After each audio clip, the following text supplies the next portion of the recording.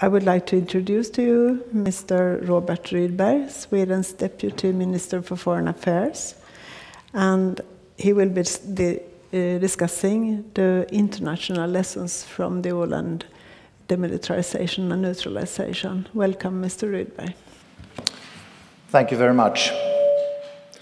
Herr talman, fru lantråd, lagtingsledamöter, ministrar, excellencies, ladies and gentlemen. I am honored to be here in Mariehamn to celebrate, together with you, 100 years of self-government and autonomy of the Åland Islands. I would like to thank the Speaker and the Parliament of Åland for the invitation and for arranging today's event. I look forward to our discussion on the demilitarisation and neutralisation of Åland. This seminar is indeed an opportunity to look back at history, but also to see how decisions in the past shape our present realities and provide helpful lessons for the future. In the aftermath of the First World War, the Åland Island was a difficult issue for the government of Sweden. Tensions were high, and there was great uncertainty on how to move forward. The decision by the Council of the League of Nations and the subsequent Åland Convention created a unique arrangement in which wise leaders at the time used international law and diplomacy to resolve a potentially dangerous dispute of sovereignty. By Finland granting Åland autonomy and cultural rights, and by Sweden accepting the decision by the League of Nations with Åland remaining in Finland, conflict was averted.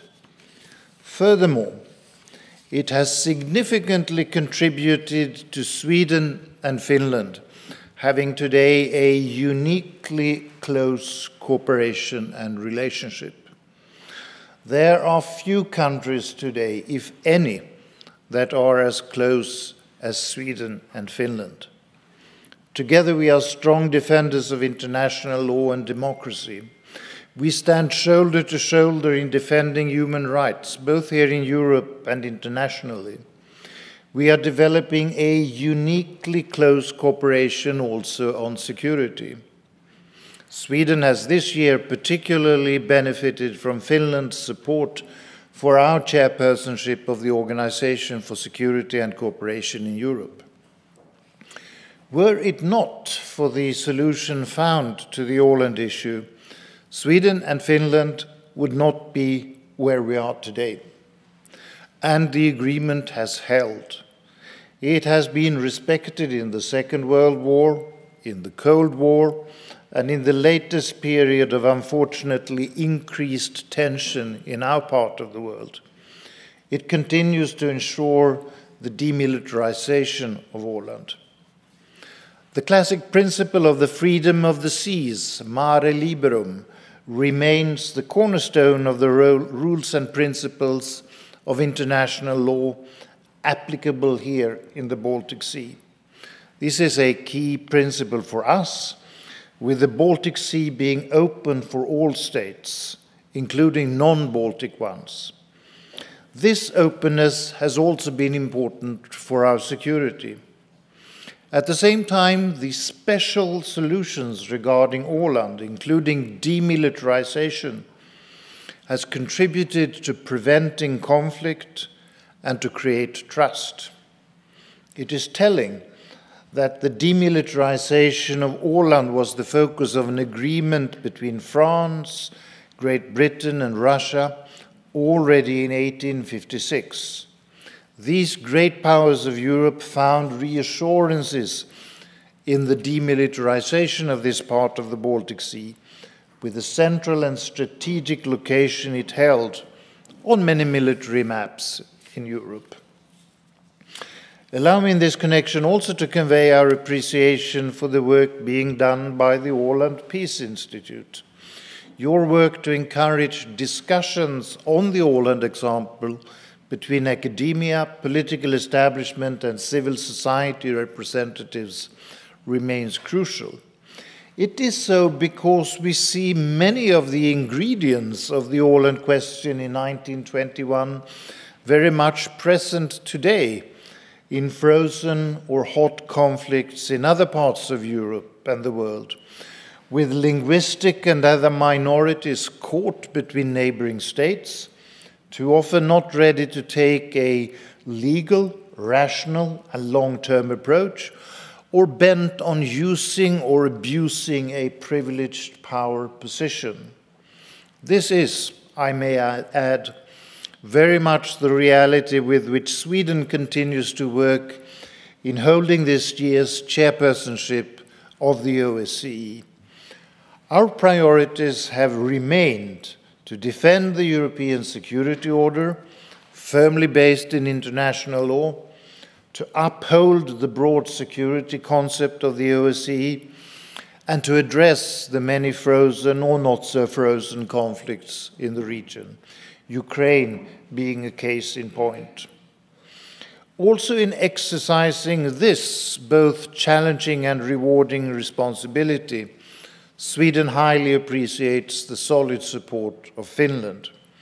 We share the same commitment to international law, to peaceful settlements of disputes, and to the power of negotiation and diplomacy.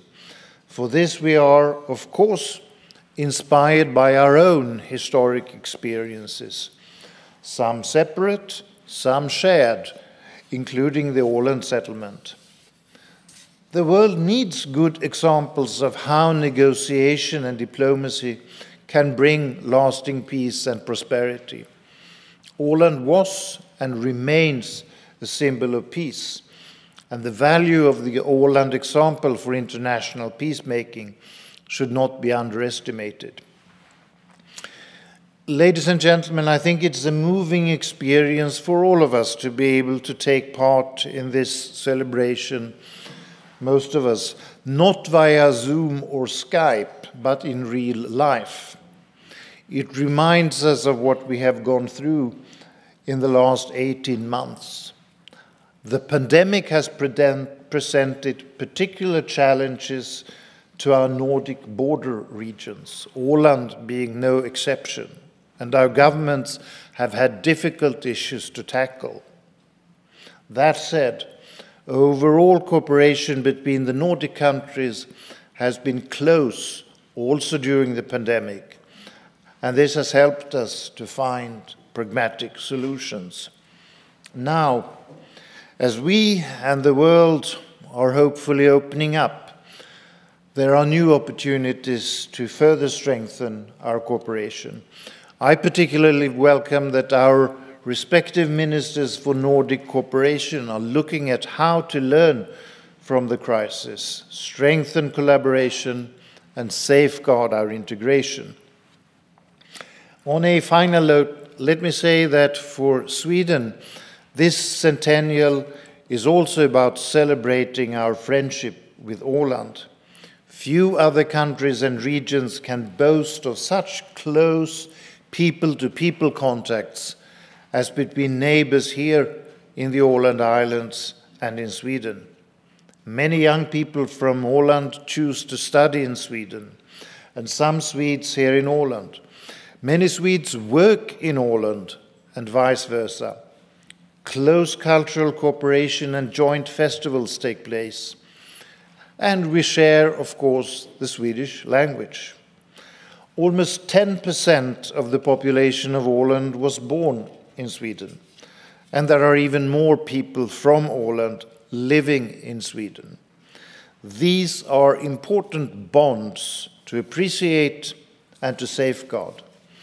Let us cherish the wisdom of our leaders 100 years ago, who laid a basis that continues to serve Åland, all of Finland and Sweden so well, and continues to inspire us to do our part in promoting peace and prosperity in our neighborhood and well beyond. Thank you.